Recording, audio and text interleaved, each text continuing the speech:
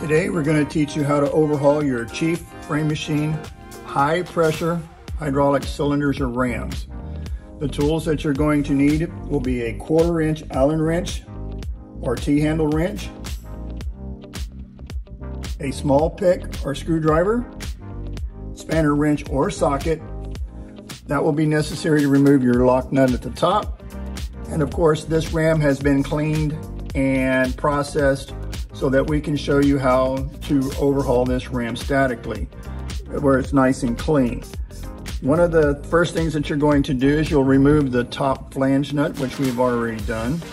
You'll notice that the threaded adapter does come off. That allows us to use our spanner socket. Our spanner socket will go in.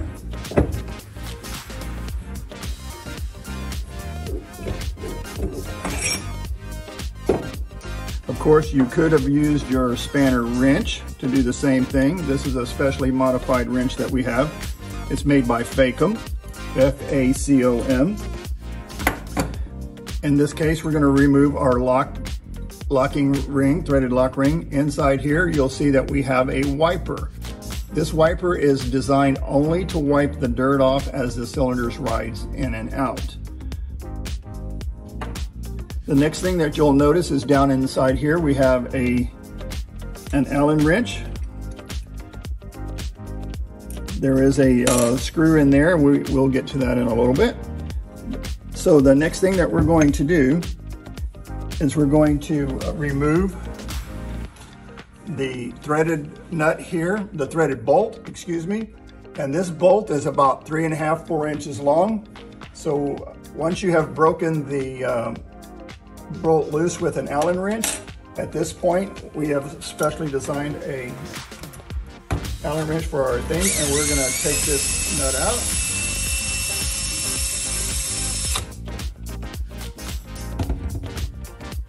And you can see that this is quite a long nut.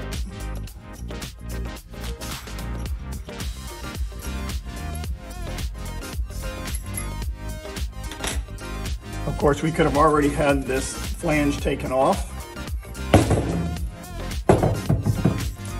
And inside here, what you'll see is there is your screw is about 3.5 inches long. Inside, you'll see there's a copper washer. What you do is once you get it out, you'll thread it back in, move it back and forth, thread it back in, move it back and forth, and pull your threaded copper compression and copper washer out. Then we will take the ram,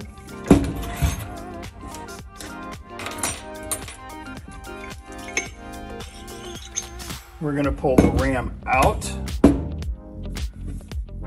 and you can see that the ram, we have our retaining ring, our steel U-cup, our seal is here.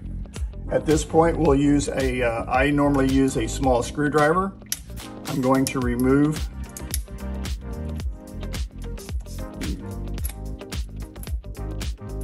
the spiral snap ring. At this point, we'll remove our seal.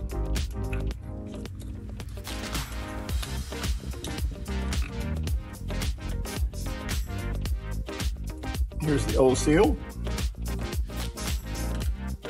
You'll use your carburetor cleaner, brake cleaner, anything you can to wash and clean everything, making sure always that this cut at the top faces down and that the smooth side is back on this side. Going back with your seal, you'll put your seal on, you'll put your brass retaining ring on, and then you'll put your spiral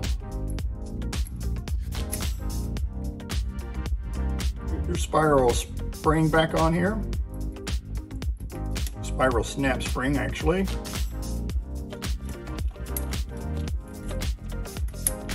Now your seal has been replaced. Inside here, you have your wiper. Your wiper will come off, Pay attention to which way the wiper is in. You'll reverse the process by putting your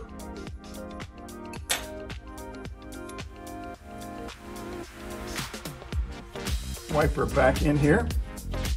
So now you have replaced your wiper, your seal, and everything. The only thing left to do now is to put the cylinder back together. You'll slide this back in.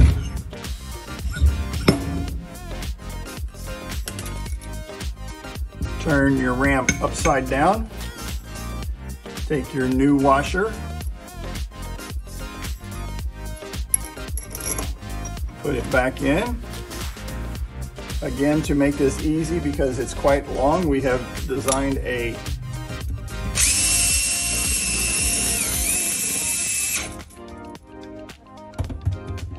At this point, you will turn it over. Put your threaded washer back in.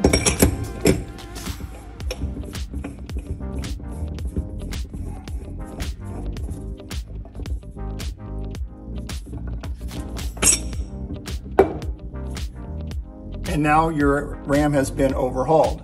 You'll notice that we did not replace the washer that was in here. If your ram is nice and clean and has not been damaged or opened, you may or may not need to replace this washer that's inside on this bolt. You can simply do that by taking it out. Also, this is your bleeder port. So once you put your ram back into the tower, you'll raise your tower all the way up and you'll build about 3,500, 5,000 pounds pressure. You will bleed, you will have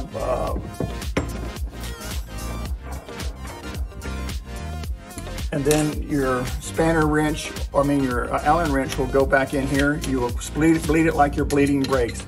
Put pressure on it, pop it open. Make sure you have rags around it so it doesn't run down your towers, and then tighten it back up, and you're ready, and then reassemble your tower as you go. If you have any questions or anything that you would need, these people, Grade A Tools, they're excellent at answering your questions. They'll FaceTime you, they'll help you with whatever you need. Again, the seal kit for this is the PT-CHK, and we will list we'll have a list of cylinders that this will work on. If you have any questions, don't make a mistake, call us, contact us. We'll be happy to make sure that you get the right seal and the right repair. We are here to make your job easier. Thank you for watching. Have a great day.